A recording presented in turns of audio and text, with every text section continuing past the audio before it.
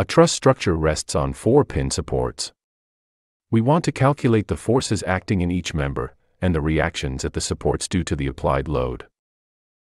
The presence of 4 supports might suggest that the truss is statically indeterminate. But a more detailed analysis reveals that in fact, we have a statically determinate structure. The truss structure comprises 8 joints, 8 members, and 8 support reactions. By writing 2 equilibrium equations for each of the 8 joints, we establish 16 equilibrium equations in total.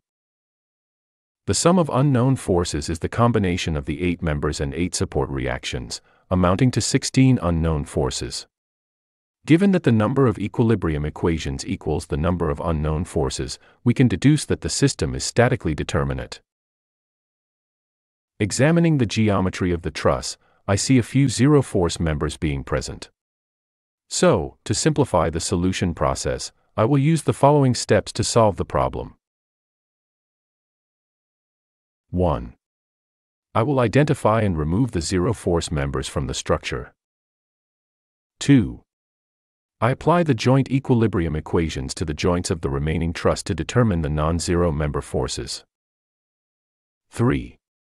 Once the member forces are determined, I use joint equilibrium equations to determine the non-zero support reactions. To identify the zero-force members, we can begin by positioning the Cartesian coordinate system at joint G. Observing the forces at this joint, we see that 3 member forces are present, yet only one of these forces has a component in the y direction. Specifically, it's the y component of the force in member FG that exists in this direction.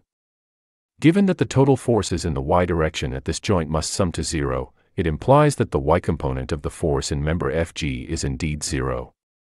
With the y component of this angled force being 0, its x component must be 0 as well. Hence, we deduce that member FG is a zero-force member. So, let's remove the member from the structure. Next, the Cartesian coordinate system is positioned at joint F. Observe that joint F contains only one force each in the x and y directions. Given that the total forces in the x direction must balance out to 0, it implies that the force in member EF is 0. Likewise, the requirement for the forces in the y direction to sum up to 0 indicates that member CF does not carry any force. Consequently, members EF and CF can be removed from the diagram.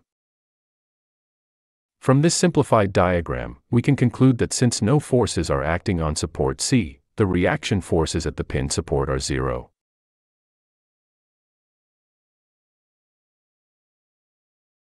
Next, we position the Cartesian coordinate system at joint E. Given that the force in member DE is the sole force exhibiting a component in the x direction, it follows that DE is a zero-force member. Consequently, this implies that BE must be a zero-force member as well. According to this simplified diagram, since there are no forces acting at joint B, the reaction forces at the pin support are 0. So, we are left with this truss, which can be easily analyzed using the method of joints. This inclination angle equals 39.81 degrees. To determine the member forces acting at joint D, first, we draw the joint's free body diagram. Then, we write the joint equilibrium equations, and solve them for the unknown forces. The sign associated with each force reveals if the member is experiencing tension or compression. A positive sign signifies that the member is under tension, while a negative sign indicates that the member is in compression. Therefore, here, both members are in compression. Let's label each truss member with its corresponding member force. Observe that angle beta is 50.19 degrees. Next, we'll determine the support reactions at joints A and H. This is the free body diagram of joint A. The equilibrium equations for this joint are. Upon resolving these equations, the unknown values are found to be. Moving on, this is the free body diagram for joint H. The joint equilibrium equations reveal that the vertical reaction force is 0, and the horizontal reaction force is negative 10 kilonewtons. So, we have a total of 3 non-zero support reactions in the truss. There are 2 reaction forces at joint A, and 1 reaction force at joint H. Here is the summary of the results of the analysis.